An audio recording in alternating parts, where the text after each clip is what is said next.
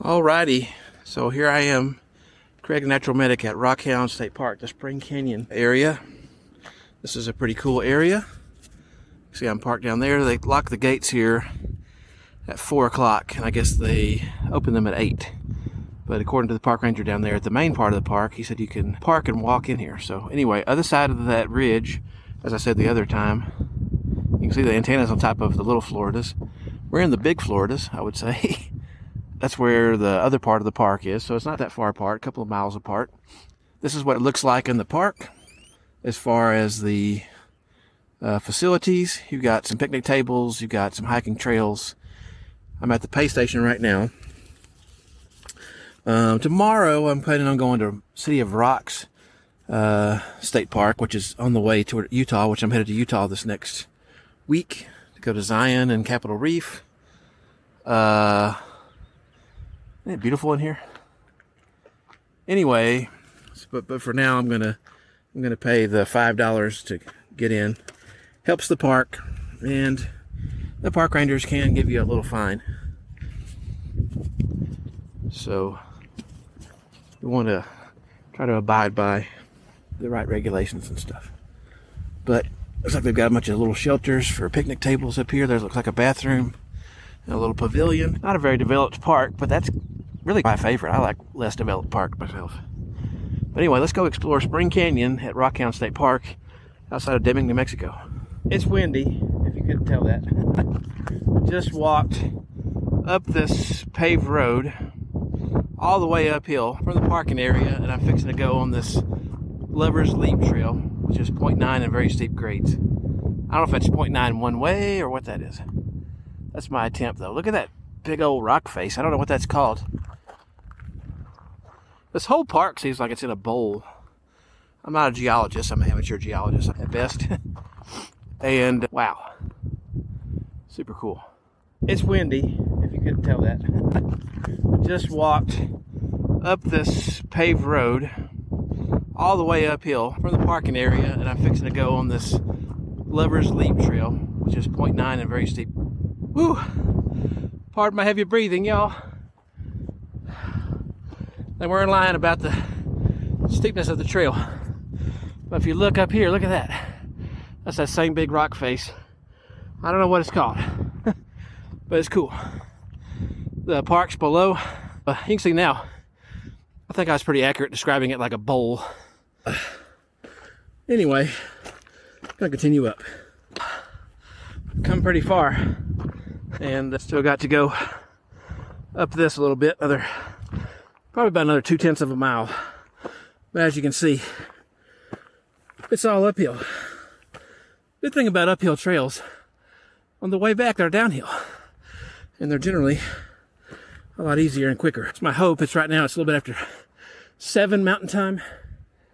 I'm hoping to get up here, see a nice sunset, and get down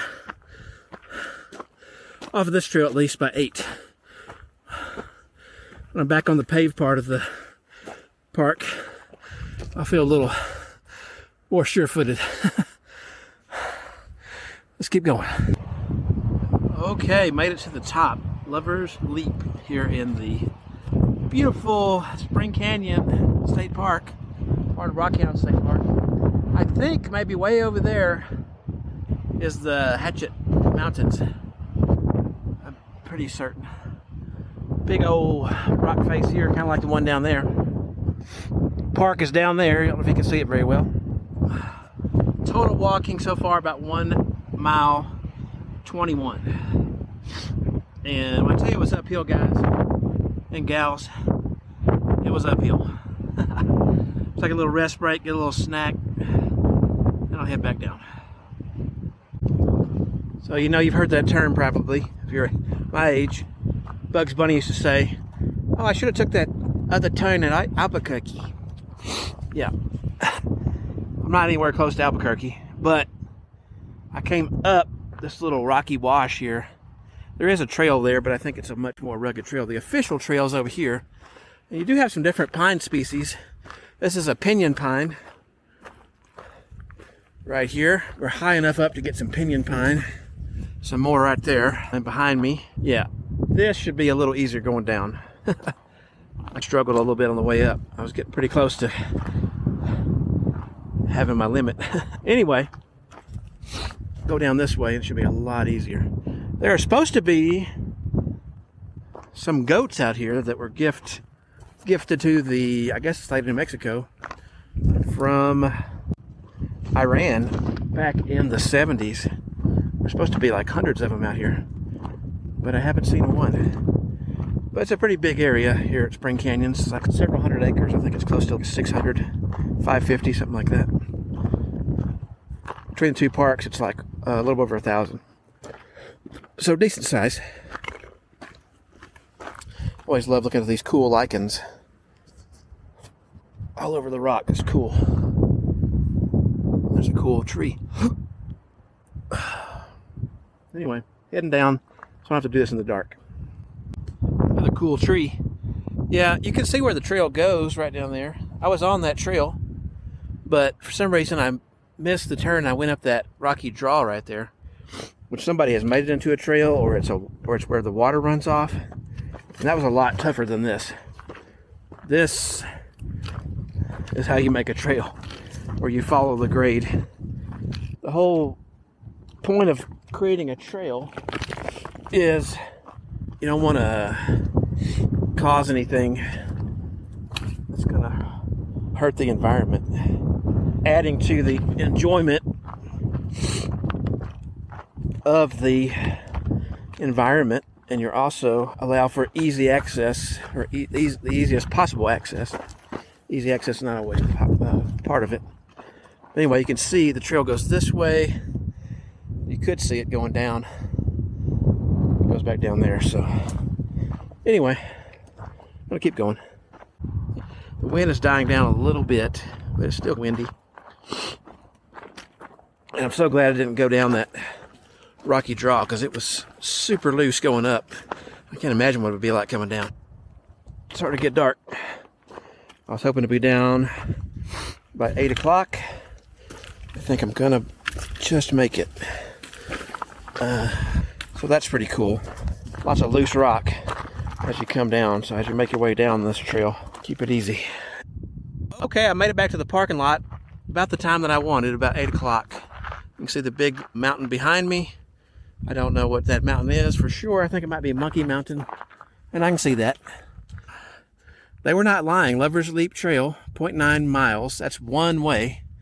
0.9 miles to the top up there where the mountains are sticking out up there.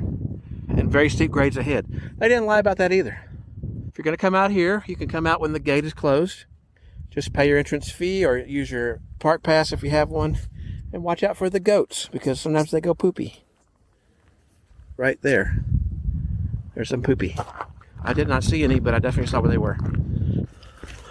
All right, I'm almost back to the truck, but right up in that little hollow there is a geocache called Will You Spring for It? Okay, another trail right here. Not gonna have time. It's called the Spring Canyon Trail. The geocache I just mentioned is up the hill a little bit. It's an old road bed, I believe, and I think it's 0.62. But there's also another trail that connects to it. And next time I'm in the area, I'll have to do that then. Okay, almost back to the truck. All right, I'm walking out.